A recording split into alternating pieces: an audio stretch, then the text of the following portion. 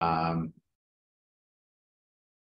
Blake Martin will be talking about COVID, Omicron, and children, and Ken Gersing will be talking about a new initiative. But first thing, the usual concept, Q&A button to post questions. Use the chat if you're inspired. Both seem to work very nicely. Presentation will be recorded and archived in the CD2H YouTube channel. Next slide, please. So the upcoming presentations, we have extracting patient-level social determinants of health in the OMOP CDM by Jim Thong. Week after that, on the 31st, Term Hub concept set comparison analysis and authoring by Siegfried Gold. November 7th, there's no meeting. November 14th, impact of COVID-19 on clinical outcomes amongst acute myocardial infarction patients undergoing early invasive treatment by Sula Mazimba. 21st is Thanksgiving, and the 29th is HIV, COVID, and social determinants of health, leveraging N3C resources for an R01.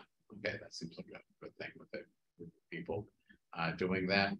Okay, so Blake Martin will be talking for 30 minutes on acute upper airway disease in children with Omicron variant B11529 variant of SARS-CoV-2A. And then Ken Gersing will be talking about a new public health initiative involving contracting investigators to answer high impact questions, and he'll be talking for 20 minutes. Okay, so Blake, I assume you have slides and share your screen. Perfect. All right. Let's see, is that showing up for everybody? Beautiful, very good. Awesome. Well, yeah, thanks so much for the introduction, and I appreciate the opportunity to chat with you all today about our work looking at acute upper airway disease in children with the Omicron variant using N3C data. There we go. So just a quick overview. We're going to be talking really about the data and results from a publication in JAMA Peds from April that our research group put together. In terms of like sort of more recent data, we're working on kind of updating the pipeline to give us more recent results. So stay tuned for kind of more up-to-date results as the subvariant changed over time. In terms of what I'm hoping to talk about today, first I'll just go through a little bit about the clinical entity of upper airway infection, what we mean when we say that, talk a little bit about sort of changing SARS-CoV-2 replication and why there might be a biologically plausible mechanism for why children with Omicron specifically might be at higher risk for upper airway infection in the setting of SARS-CoV-2. We'll talk about the population that we were looking at, some specific definitions, our development of an upper airway infection or UAI concept set, talk about the statistical methods that we used to do our comparisons. We'll go through some specific comparisons in terms of children with upper airway infection in the sort of pre-Omicron era and compare those to children in the Omicron era. And we'll look at differences in demographics as well as comorbidities. And most importantly, we'll look at how this UAI entity has changed over time. So a very brief primer on kind of the upper respiratory system here. When we breathe in, gas comes in through either the nasopharynx or the oropharynx. It passes the epiglottis into the trachea and then goes down the right and left mainstem bronchi to the respective lungs. And so when I say upper airway infection, I really mean any sort of infection or inflammation that affects these large airways. And so that'll include conditions such as laryngotracheobronchitis, which we commonly just call viral croup, tracheitis, inflammation or infection of the trachea, epiglottitis, infection or inflammation of this little flap that kind of overlies the airway and keeps us from aspirating when we're swallowing. And then lastly, infection or inflammation of the sub or supraglottic areas, which are regions just below and above the glottic opening of the larynx. So just a real quick diagram of like why croup is bad and why it tends to cause more severe disease in children. So when you're looking from above at the normal larynx, you see here the vocal cords. And then if you're looking at a cross section, you can see the larynx here. And so air goes in and out here.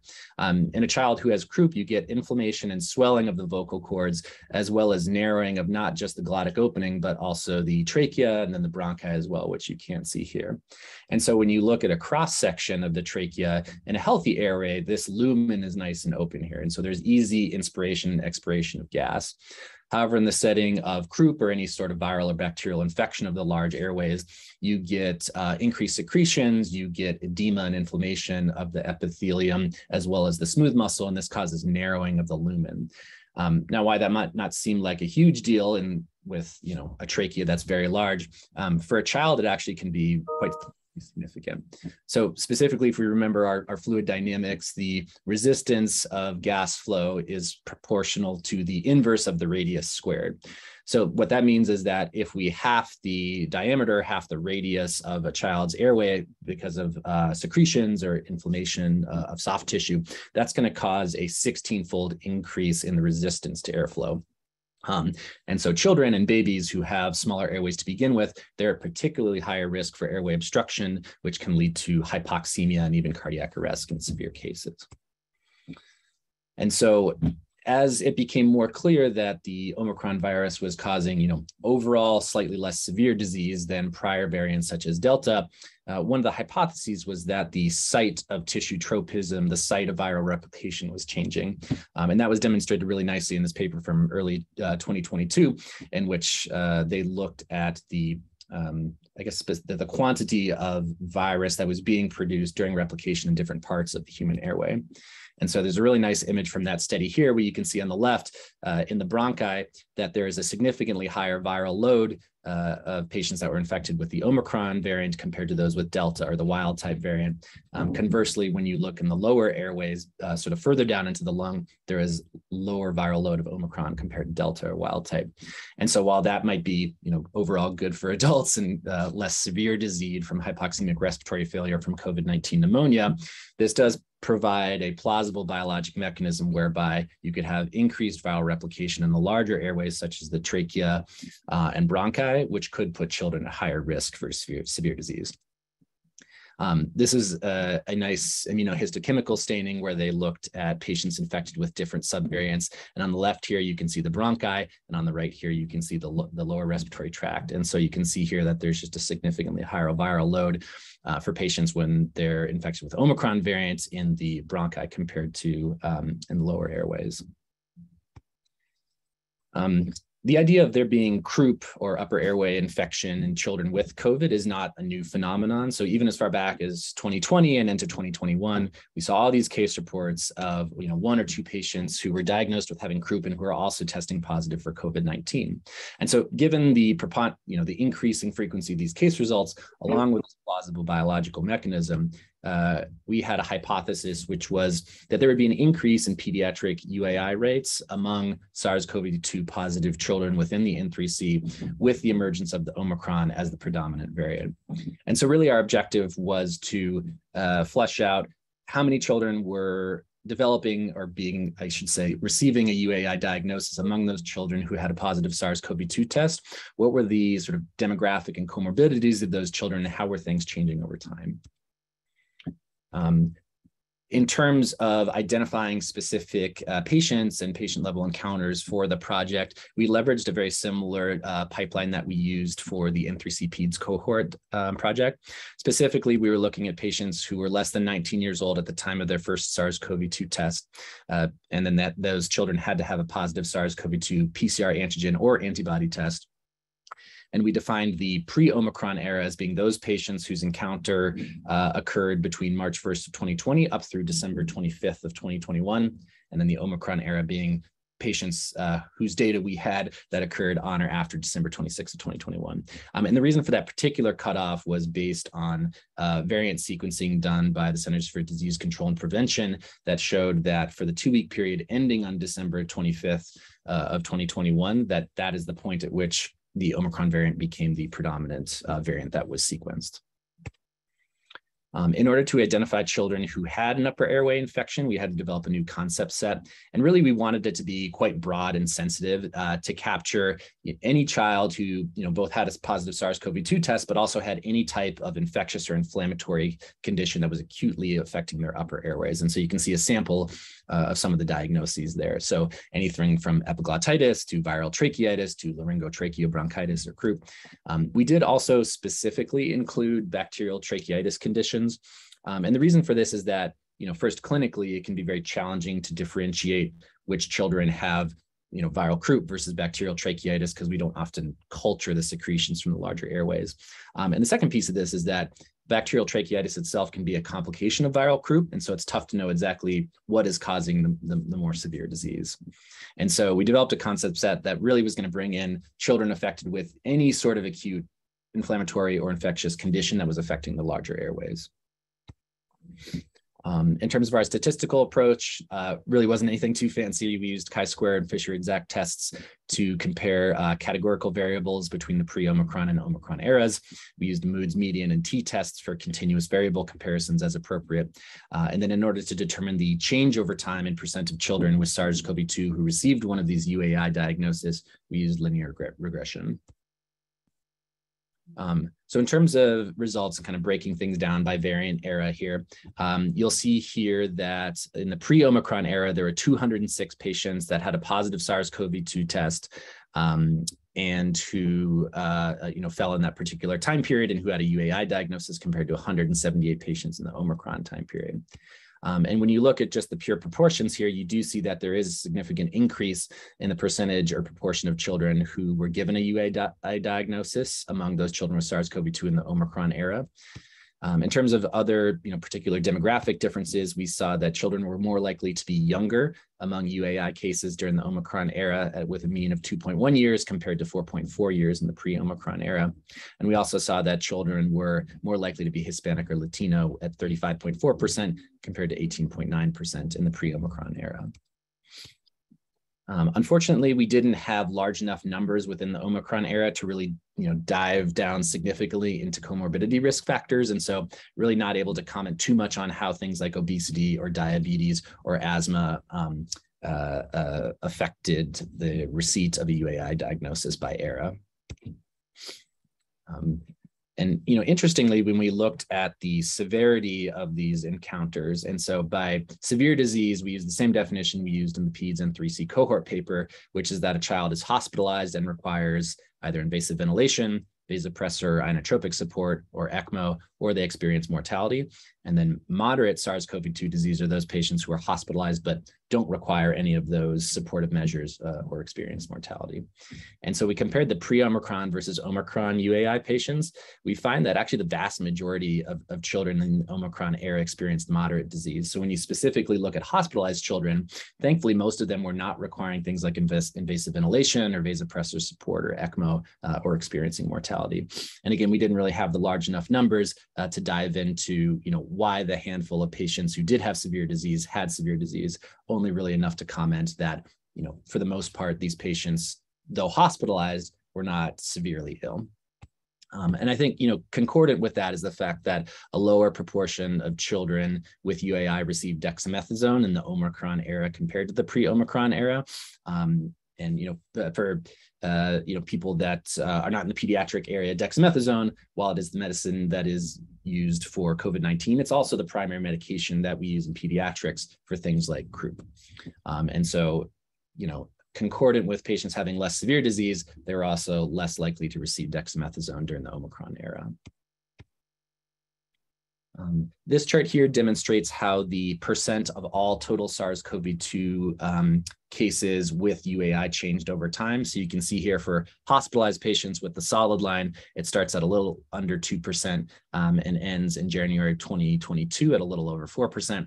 When you look at patients whose maximum clinical severity was in the outpatient or ED realm, that increases among outpatients from about 3% up to a little over 1% at the end of the study period. And just pointing out here that it was in December of 2021 when that Omicron variant really became the predominant variant. So you can see here that it does kind of continue to increase as Omicron becomes the predominant variant. When you look at the numbers associated with linear regressions, we see that there is on average a 0.6% increase in the rate of SARS-CoV-2 positive children who had UAI among hospitalized cases and 0.2% among those outpatient or ED cases. And I think one thing that's sort of interesting here is, I mean, especially when you look at the outpatient realm, it does seem like it's kind of gradually increasing even before you get to the Omicron period. So I think there might be something else going on there besides just the variant and something particular to the data or the healthcare system. When you look at the hospitalized patients, you know, it's a little bit less clear, but you definitely see higher numbers as Omicron becomes predominant. So, you know, what does this tell us? I think we have seen an increase in children with SARS-CoV-2 and these UAI diagnoses during the Omicron era as compared to the pre-Omicron era. In general, those children who were affected tended to be younger and were more likely to be Hispanic or Latino. And when we focus in on those hospitalized children, we saw more moderate and less severe disease among children than the Omicron era. And concordant with that, they were less likely to receive dexamethasone, which is the primary treatment for viral croup. You know, I think some important limitations to the study. One is always attribution. A lot of these children tested positive for SARS-CoV-2, but they could have had another condition that led to their diagnosis of upper airway infection. So children that had parainfluenza or RSV, other viruses that cause viral croup or upper airway obstruction or upper airway infection, those could also be the primary drivers among, you know, some percentage of these patients.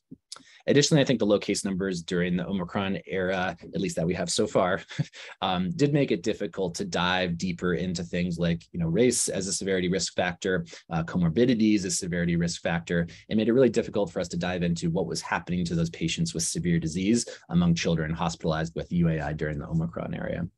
But I do think that this, you know, leads us to some important future directions, which we're going to continue to work on.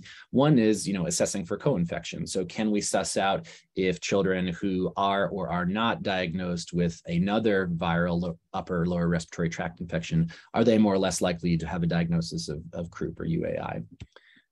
Similarly, we know in non-SARS-CoV-2 viral infections that cause croup, that children with cardiac disease or neurologic disease are more likely to experience higher severity or complications from viral croup or UAI. And so as we get more numbers, my hope is we can dive a little bit more into, are these children with complex chronic conditions more likely to develop severe disease with SARS-CoV-2 UAI? And, you know, in addition to just comorbidities, I think diving further into severity risk factors could really help providers in the clinic or in the emergency department figure out which of these children need dexamethasone, which of these children need closer monitoring or even hospitalization. And ideally, that's something that'll drive improvements in care going forward. Want to thank all of the co-authors and the institutions involved. So Peter DeWitt and Seth Russell from University of Colorado, Nelson Sanchez Pinto from Northwestern, Melissa Handel and Tel Bennett also from University of Colorado, and then Richard Moffitt from Stony Brook University, in addition to a lot of other people from the N3C and certainly all the N3C contributing sites and patients whose data we used for the project. And so with that, I'd be happy to take any questions. Great. Well, thanks for a great talk. Questions? Do you have anybody in the chat? Q&A? So I have a question about the histology. Those were actually really interesting. So maybe you could talk a little bit more where the study came from and what the N was. I mean, that was, you know, that seemed quite dramatic. Yeah. So by no means am I a biochemical expert, but, you know, my understanding is that, so this was a study that came out of Nature in January of this year, and they looked at ex vivo viral replication by different subvariants of SARS-CoV-2 in different parts of the respiratory tract. And so they specifically looked at, so this is, well, I guess this slide here was looking at the quantity of virus that was identified in the supernatant after they grew virus within the bronchi versus in the lower respiratory tract or alveoli. And they did it for a bunch of different subvariants. I'm only showing you here the ones that involve the Omicron virus. But here it's literally just like an immunohistochemical stain against one of the main nucleocapsid proteins from SARS-CoV-2, just to give you sort of visual sense of where Omicron was replicating. And you can see, you know, it's a lot more, there's a much higher density of the immunohistochemical stain in the bronchi compared to in the alveoli and bronchioles. So I'm not a biochemical expert by any means, but I found the study. That's what I'm wondering. And okay, so now I understand. So this actually wasn't the work you're reporting on, which makes sense because sorry, yeah, this you're not going to be able to get that from the N3C as much as one might know. Anyway, it's interesting for another discussion as to where they got this data. So no, that's great. Other questions? Do you have any sense, or it would be interesting actually, and I guess this would also be difficult to do. I mean, it seems that the severity of the disease and the presentation is, drifting more towards what you might see with other childhood diseases. I mean, if you sort of look at, I don't know, I'm not a pediatrician, so I probably shouldn't venture, but what are other childhood diseases that might have, the closest to Omicron in presentation in terms of the upper respiratory tract? Yeah, good question. I mean, there are specific viruses, so parainfluenza, respiratory syncytial virus, and even non-SARS-CoV-2 coronaviruses like NL63. Those are very well known and documented for causing laryngotracheal bronchitis. I think it's challenging because we have so much better epidemiologic data on SARS-CoV-2 as compared to, most institutions don't even test for parainfluenza. It's not part of their viral panel. And so you'll see testing for that done in the ICUs, which then gives you a skewed sample. But I agree. I mean, it would be interesting to look at the sort of prevalence of patients who get hospitalized or who have severe disease, and specifically compare children who have a positive SARS-CoV-2 test to children who have negative SARS-CoV-2 testing, but also have like RSV or paraflu. I think that would be a really interesting study. And to my knowledge, that's not something that's been done yet. So I appreciate that idea. Oh, no, great talk. All right. So I think that's it. Am I missing anything? All right. Well, thanks for a great talk. And I think Ken, you're up now. Thank you, Joel. I'm going to share my screen. That was a really wonderful presentation. Very much appreciated. Can you all see my slides now? I'm putting them in presentation mode. All right. Can you all still see them? Yeah. Okay, great. Well, first of all, thank you all as always for joining us in the forum. It's very exciting. I'm going to present to you something completely different, and it's really a funding opportunity, but it's got some wrinkles in it that I want to talk to you all about. So what I'm going to talk to you about today is NCATS, because of the N3C, and credit to the community, gets a lot of questions from public health officials. We often refer to one that we got from the White House. We've gotten another one. And these are questions that are often have public policy issues, or even some things very mundane, like should we purchase something? And the example I've used before and continue to use was a couple months ago now.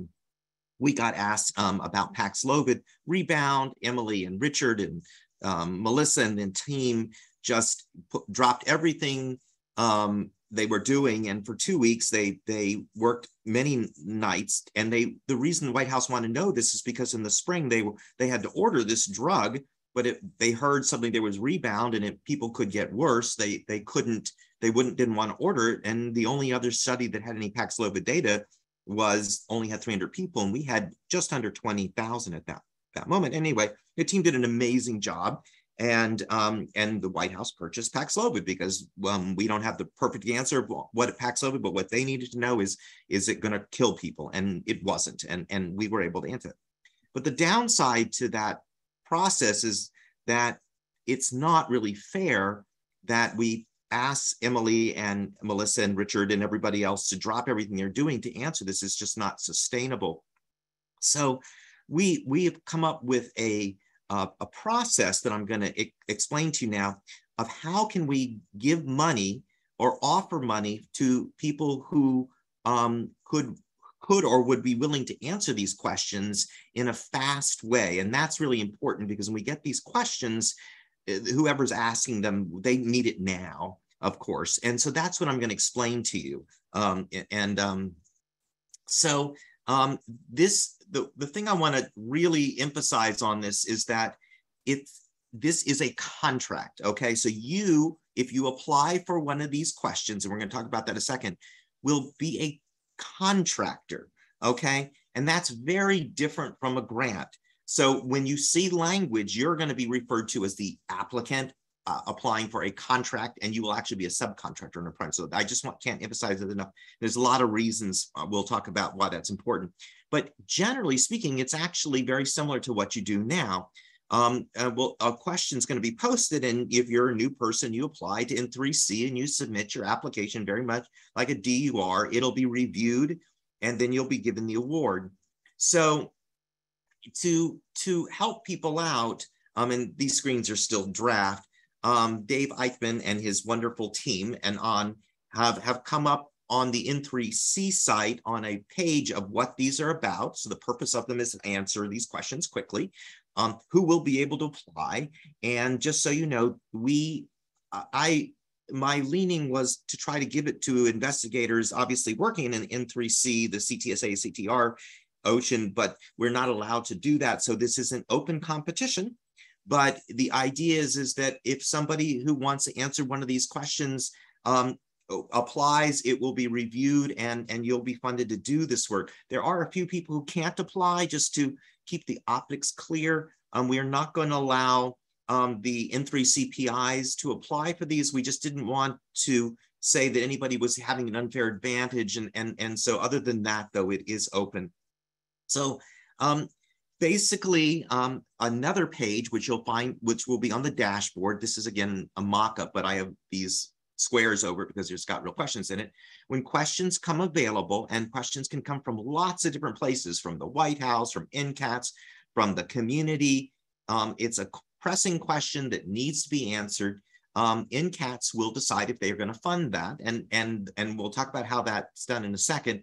But if a question is to be funded, you will find the question available on the, N3C has two big places. There's the public health site, kind of the dashboard site, and there's the website. So the details of how what this is are in the website, but this will actually be on the public health dashboard, and you'll see the question, and you'll click on the question like I'm here, and it'll take you to the question. And the questions are divided kind of into two sections. There's the applicant information. Oops, I'm sorry. In the applicant information, you'll see the title of what we're asking, when you can start to apply, when the applications are due, how many contracts will be awarded. So think about, sometimes there'll only be one, but sometimes there'll be many people who will be awarded. So that's where you'll see that. How much money that you'll be paid to do these. I put on here estimated dollar amount, because in this case, 50,000, and most of them be between $25,000 and $100,000, depending on the complexity of the question. But it's an estimated dollar amount because just the way contracts are negotiated, and it may end up being $49,992. So, but it'll be in, when you see, that's why you'll see estimated. Again, a kind of a contracty language. The length of the contract, it's, in this example, it's 2 months. So once you apply and you are awarded the contract and you have your workspace done, you will have 2 months. So we do know that working with institutions takes a while, so that won't count against the time. Obviously, we'd love to have that done quicker, but there's no way to control that. But you will be told how much time you have, and then what we're looking for. So there'll be the title of the we'll call it the contract description, a little bit more details of it. And I put this in small font because I don't want you to read it. The aim of the contract, what will be in the inclusion, exclusion, phenotype, if applicable, expected results, if applicable, method or statistical, if applicable, deliverables, which will always be there. So I just want to explain when I say if applicable. So this is kind of like a mini protocol. Many times the question will not make sense that we define what we NCATs define what the phenotype is. But other times, let's say we want to reproduce an exact study. We're going to say, please use the phenotype method that was done by this study, and then we will give you the details, right? Or expected results. We want to see if the results will match this exactly. Other times, most of the time, it'll say this is really up to the person applying to tell us how they want to do it. But they're there. So if NCATS needs to be more specific, it'll be there. So and then I want to just go over this last one, the deliverables. And I'll talk about this again in a second. Deliverables are what you as the awarded subcontractor will give to NCATS, so we can take that information and post it on N3C's dashboard, the public health part of the dashboard, because our goal in this, NCAT's goal in this, is to get the answer out to the public as soon as possible, because somehow this rose the level of a question that's important.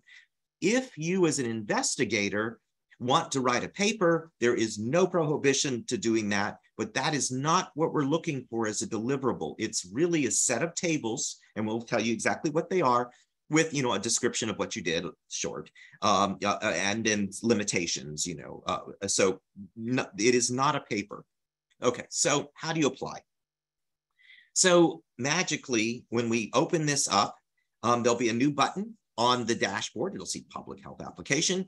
When you click on it, you will see the exact same information that Dave Eichmann is going to put on the website, because you can look at the things that are available also at N3C. So you'll see the applicant information, just exactly what I just talked about, and the exact same fields here.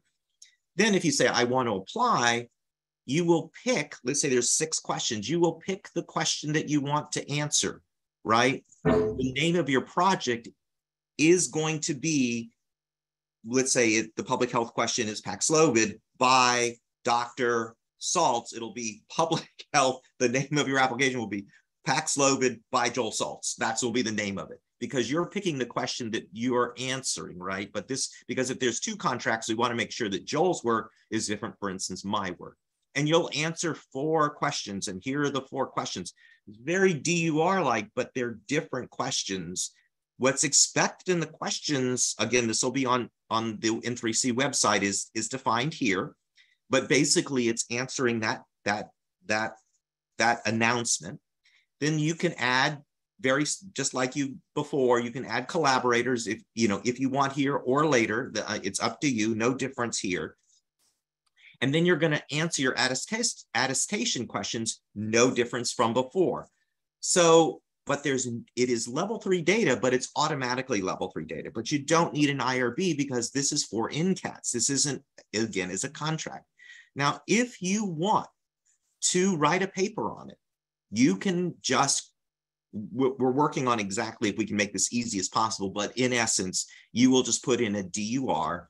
At that point, because it's level 3, it'll be just like the regular rules, whether you have to get your local IRB, and we will move that information to that new workspace or however we handle that.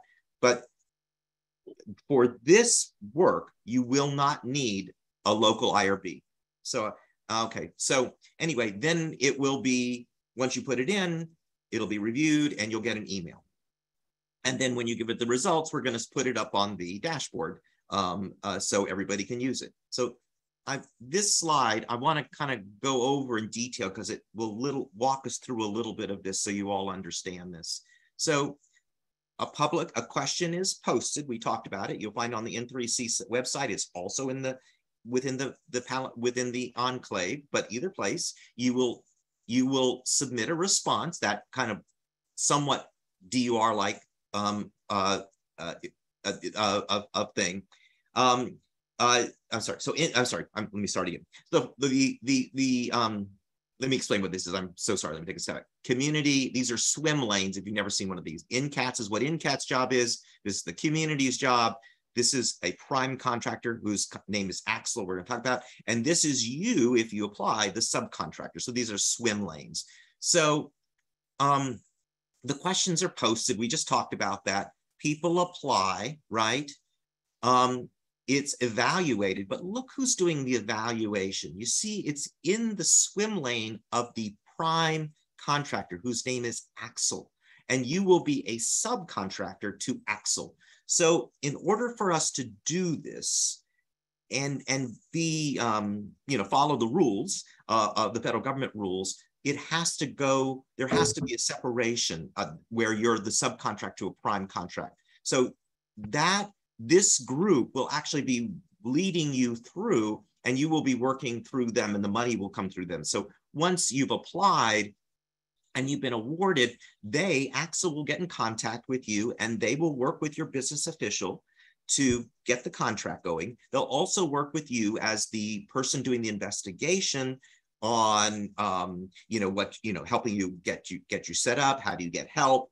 They'll do a mid contract review to make sure you're going the right direction. They'll help you with the results. They'll do all of those things. So once you've signed it and you've done the work, this group, Axel Group, will be kind of a project officer, play that role. Once you've finished it and you've gotten it approved, your results go out, and then it goes posted to N3C website.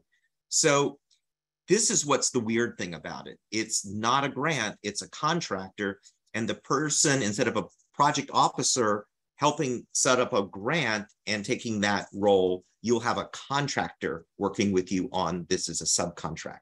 So I want to stop and see if that made sense to everybody. It's a little bit of a twist. It's a very nice mechanism for NCATS to be able to move things quickly, because you can imagine if we had to make up an FOA and open this up, it would take years, and COVID would be over, and most of our children would have gone to college. So, it's really nice to be able to do this quickly, but it does have these wrinkles. So I just wanted, I should say, when will this be available? The first 2 questions, we're ready to go. I just need to get final sign off. We're very close. I'm hoping this week, maybe next week. I keep saying this week after week, but it's coming very close. So is there any questions on this? So Ken, that's really fascinating. That's a very cool mechanism. So one question I'm sure most people out in academia land would wonder about is what is the mechanism for reviewing these proposals? It's a good question. So the contractor staff does have scientific expertise. Ultimately, NCATS, it's not a DAC anymore. It's reviewed by the contractor for initial potential, and then ultimately NCATS, in an internal DAC, so to speak, will review it. It's really our staff will say, yes, this is giving us what we want. So it's kind of a DAC. So it's the NCAT staff fundamentally. Obviously, yeah. If there's one response, the question is it adequate? If there's 17 responses, then somebody has to say, rack and stack of these things and decide what group or groups might be best. That's right. That's right. So great. Okay. So Tom, Harold, if it's a contract, this will fall under co and core. I don't actually quite know what that means, but maybe you do. I'm not sure I understand it either. Oh, yeah, Tom. Yeah, Tom. Stuart will be the core on this. Okay. Does that sound like the rest of us need to know what that means? Well, maybe not. And I'm sorry, Joel. Sorry, that was silly. Inside NIH. So we have staff that helps in the federal government, does grants, and then we have a parallel staff that does contracts. And the people who does in that kind of parallel workforce is a contracting officer, as opposed to a project officer. It's basically just a parallel. Oh, okay. No, that's useful. And so it falls under contracts. It's a contract. Okay. So then Claudine Jerkowitz, what will be the time frame between publication of the question and expected answer with the proposal by the investigators? Okay, so how long do you want to give people to respond? Yeah, so in that one of the slides I was showing, there's that little panel that said applicant information. It'll say you have to apply, and it'll say the open date of application. We'll just say, for example, November 1st, applications close, let's say November 15th. Totally made that up. Everyone will be different, right? Every question will be different. Every question. You'll say how long you'll give people to respond. Yeah, we'll have, yeah. And then every question will also say how long you have once the contract in your workspace is provisioned to deliver it. And as part of that will be what results are expected. So each question will fill out that kind of, I want to call it a protocol. It's not really a protocol, but you know, all the particulars of the question. So then one question I'm sure you've thought about, you alluded to this, but so if institutions will vary in how quickly they can turn out around the paperwork. So presumably at some point, given that these are questions you need to have answered, I'm sure you're going to have to say, look, you know, beyond a certain point, the institution isn't being responsive. It's not always the fault of the PI. Or if you, you know, so I know that that's a tricky business. Do you, have you thought about how you're going to deal with that? It's that, Joel, you kind of hit the nail on the head. It's definitely the rate limiting step. And we know that the investigator really has no control, and that's not fair to them.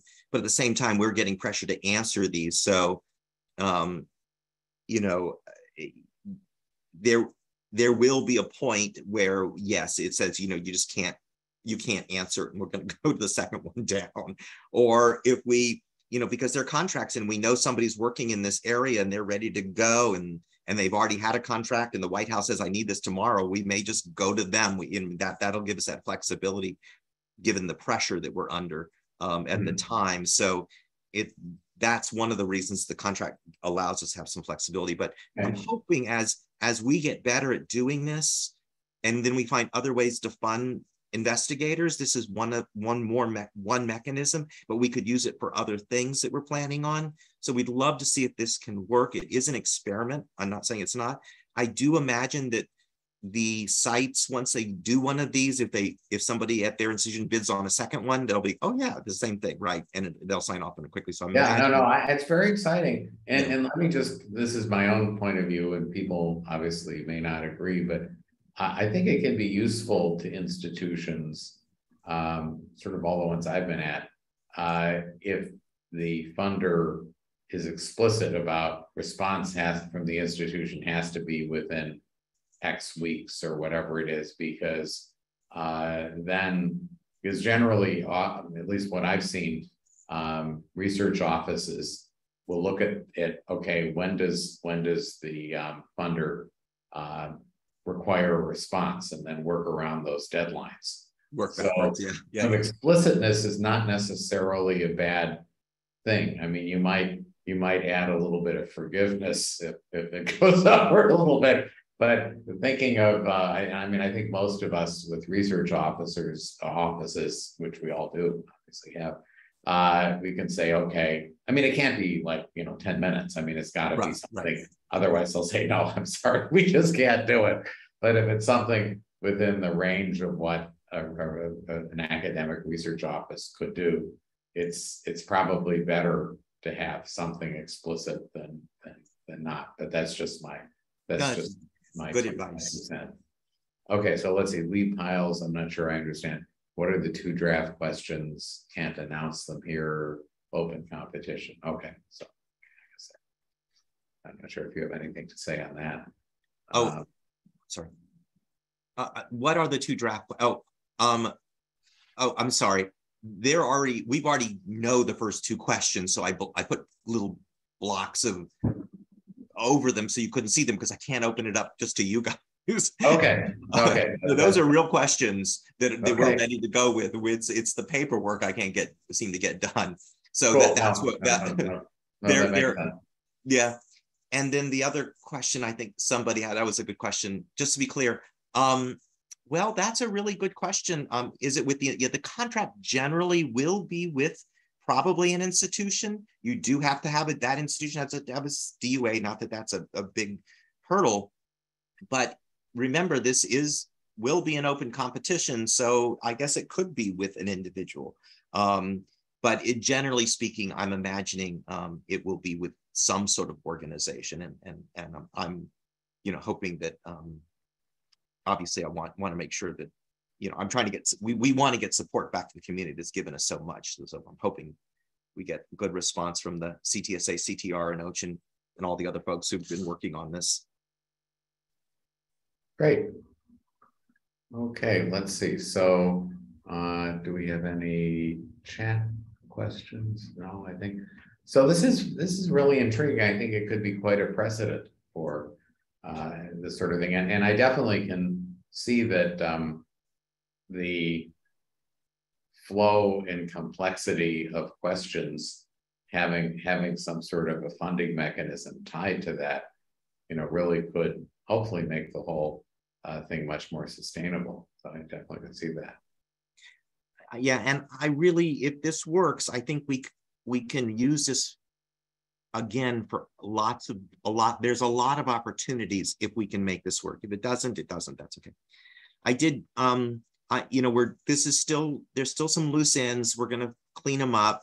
N3C will have all this information on their website.